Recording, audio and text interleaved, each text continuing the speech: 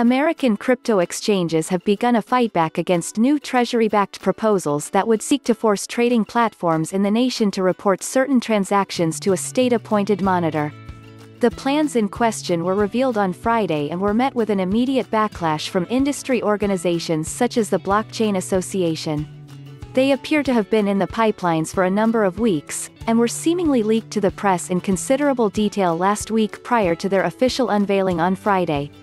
The Treasury is keen to apply the same kind of financial crimes enforcement network, FinCEN, regulations that it currently requires conventional financial institutions to follow, namely to report all transactions above a certain monetary worth.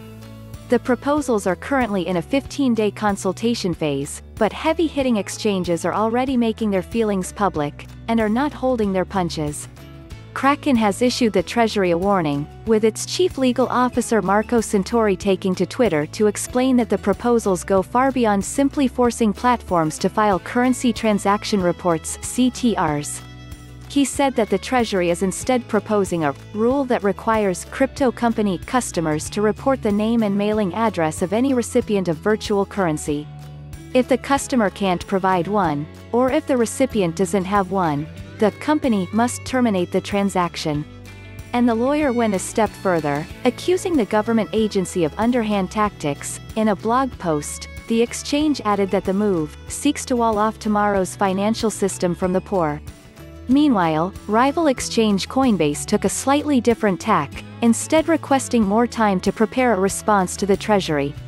Paul Grewal, Coinbase's own legal chief, also took to Twitter to complain. The legal expert stated that this would not provide Coinbase or its rivals with enough time to prepare a considered reply to the 24 separate questions put forward in the proposal.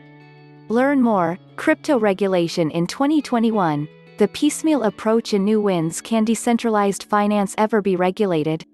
Regulatory kaleidoscope challenges crypto industry. Crypto.com CCO politicians, industry, crypto fans unite to reject Treasury wallet plans. Sovereigns will, for sure, fight against private crypto. Paul Tudor Jones stablecoins get another headache in US, Ethereum camp feels attacked too.